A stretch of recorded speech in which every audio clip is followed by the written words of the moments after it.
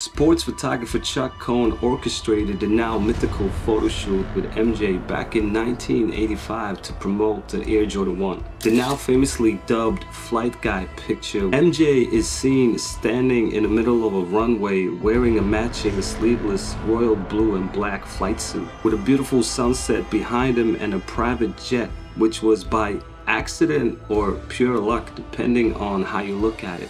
A fine story. Pleasant mealtime talk. Thank you. It is what happened, Don.